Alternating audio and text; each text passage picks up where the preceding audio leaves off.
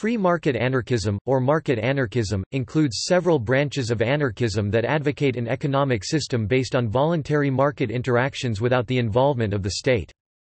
A branch of market anarchism is left-wing market anarchism such as mutualists or Gary Chartier and Kevin Carson, who consider themselves anti-capitalists and self-identify as part of the socialist movement. On the other hand, people who identify as anarcho-capitalists stress the legitimacy and priority of private property, describing it as an integral component of individual rights and a free market economy. There is a strong current within anarchism which does not consider that anarcho-capitalism can be considered a part of the anarchist movement because anarchism has historically been an anti-capitalist movement and for definitional reasons which see anarchism incompatible with capitalist forms. The term may be used to refer to diverse economic and political concepts, such as those proposed by anarchist libertarian socialists like Pierre-Joseph Proudhon and Benjamin Tucker, or alternatively anarcho-capitalists like Murray Rothbard and David D. Friedman. History. Mutualism. Mutualism began in 18th-century English and French labor movements before taking an anarchist form associated with Pierre-Joseph Proudhon in France and others in the United States. Proudhon proposed spontaneous order, whereby organization emerges without central authority, a positive anarchy, where order arises when everybody does what he wishes and only what he wishes, and where business transactions alone produce the social order. It is important to recognize that Proudhon distinguished between ideal political possibilities and practical governance. For this reason, much in contrast to some of his theoretical statements concerning ultimate spontaneous self-governance, Proudhon was heavily involved in French parliamentary politics and allied himself not with anarchist but socialist factions of workers' movements and, in addition to advocating state-protected charters for worker-owned cooperatives, promoted certain nationalization schemes during his life of public service. Mutualist anarchism is concerned with reciprocity, free association, voluntary contract, federation, and credit and currency reform. According to the American mutualist William Batchelder Greene, each worker in the mutualist system would receive just and exact pay for his work, services equivalent in cost being exchangeable for services equivalent in cost, without profit or discount. Mutualism has been retrospectively characterized as ideologically situated between individualist and collectivist forms of anarchism. Proudhon first characterized his goal as a third form of society, the synthesis of communism and property. Internal disputes. Murray Rothbard and other natural rights theorists cite the non-aggression axiom as the basis for their libertarian systems, while other free market anarchists such as David D. Friedman favor free market anarchism based on consequentialist ethical theories. Voluntarists, paleolibertarians, and agorists are propertarian market anarchists who consider private property rights to be individual natural rights deriving from the primary right of self-ownership. Market anarchists state diverse views concerning the path to elimination of the state. Rothbard endorses the use of any tactic to bring about market anarchy so long as it does not contradict his libertarian moral principles. Views on property. Tuckerites. Benjamin Tucker originally subscribed to the idea of land ownership associated with mutualism, which does not grant that this creates property in land, but holds that when people customarily use given land and in some versions goods, other people should respect that use or possession.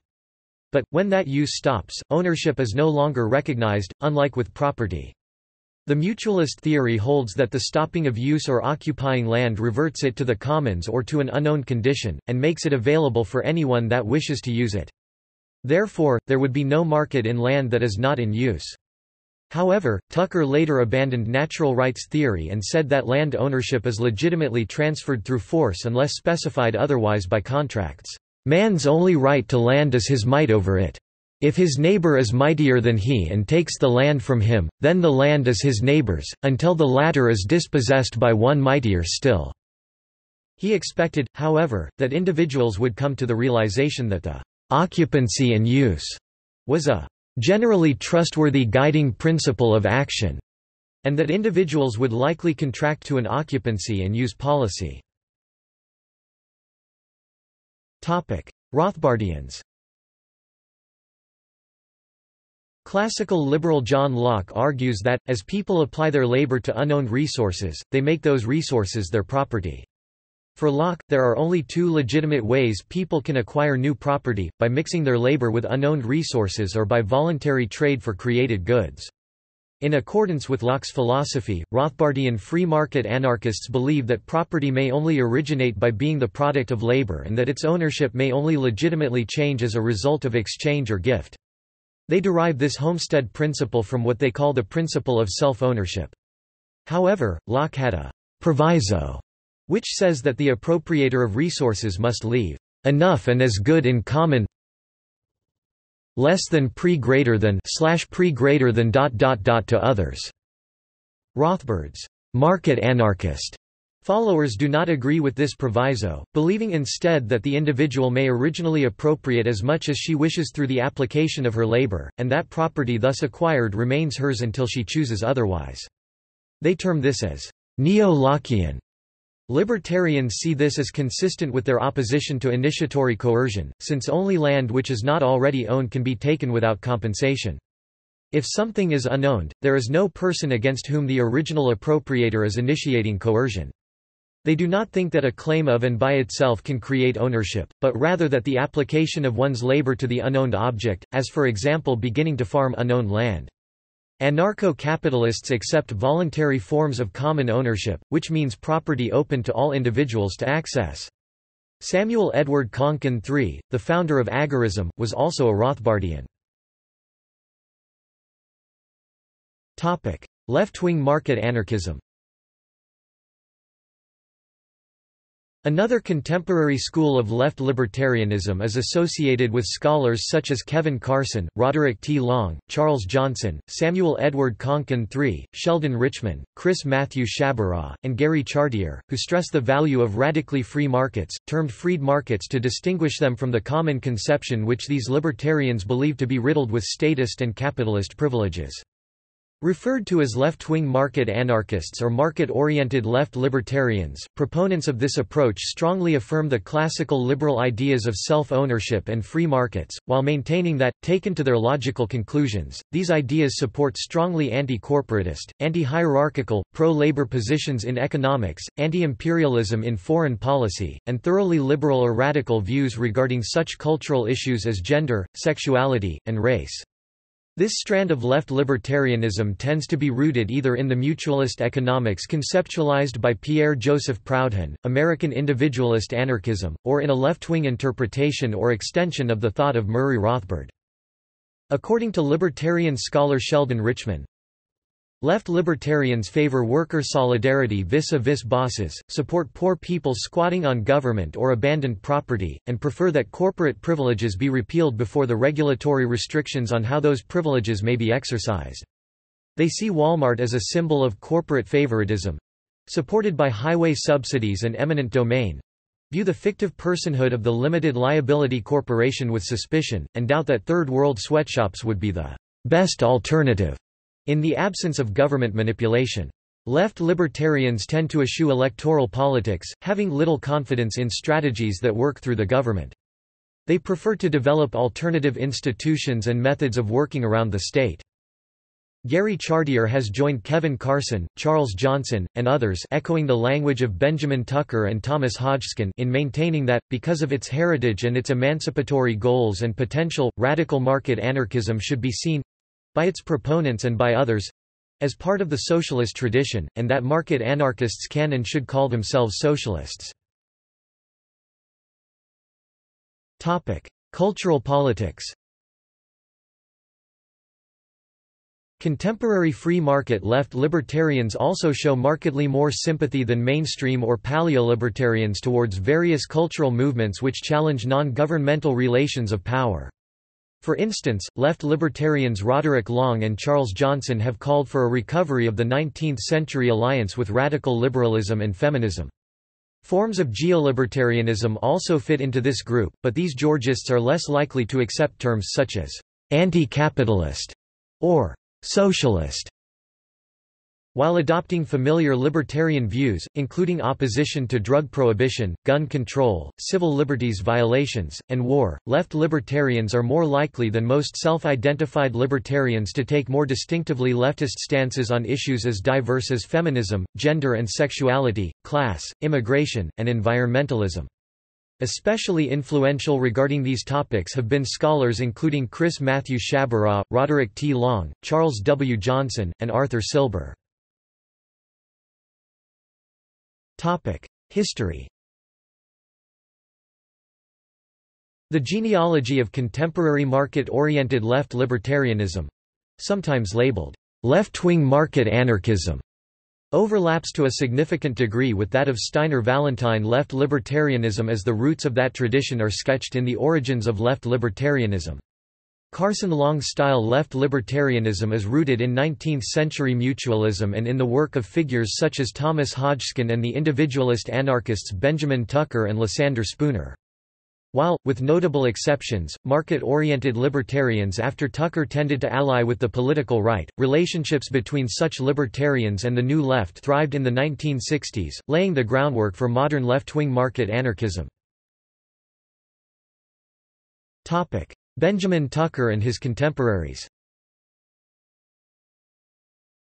American individualist anarchist Benjamin Tucker identified as a socialist, and argued that the elimination of what he called the four monopolies, the land monopoly, the money and banking monopoly, the monopoly powers conferred by patents, and the quasi-monopolistic effects of tariffs, would undermine the power of the wealthy and big business, making possible widespread property ownership and higher incomes for ordinary people, while minimizing the power of would-be bosses and achieving socialist goals without state action.